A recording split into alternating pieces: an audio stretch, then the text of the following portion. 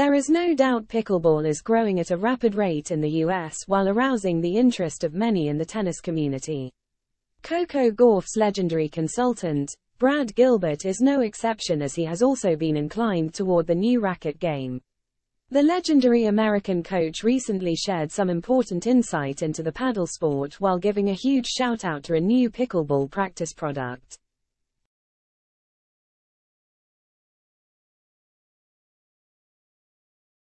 However, the former tennis player advocating for a different racket game didn't sit well with Serena Williams' former coach, Rennae Stubbs. Reacting to Gilbert's recent pickleball act, the Australian coach dropped a cryptic reaction on social media.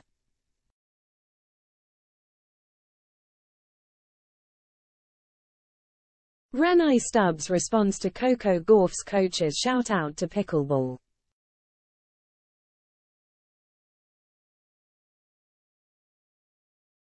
The American tennis coach recently shared a video clip in which he was spotted explaining some of the features of the new pickleball practice game, Dink Master Wall.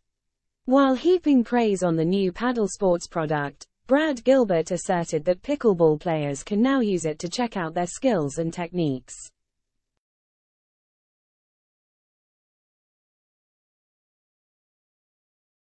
In a video on Twitter, the 62-year-old was heard saying, "Check out what we got, the Dink Master Wall." Drew Brees, who played number 1 in UCLA, now is involved in this Dink Master pickleball skill wall. You can now come check out your skills, check your paddle, see how they play.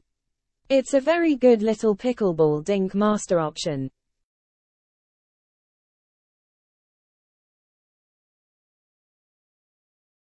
Gilbert's pickleball promotional social media post also caught the attention of Rennae Stubbs, who cryptically reacted in the comments section.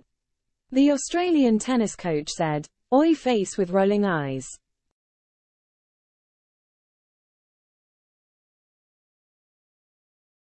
Stubbs' comment has not come as a huge surprise, as she has often been quite vocal about her hate towards the new racket game.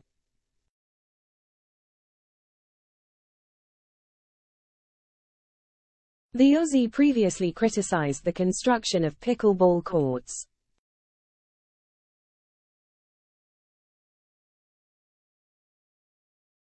An announcement regarding the construction of 5 new pickleball courts in New York City previously attracted a lot of flack from the WTA coach. Instead of putting up these paddle sports areas that would not require any entry fee, Stubbs suggested that the authorities should fix the tennis courts in the city. The Aussie brutally claimed that there aren't many options for people who want to play tennis in the surrounding areas. She further tweeted, "Also fix the courts you have. You know, like the ones people play on with cracks and craters."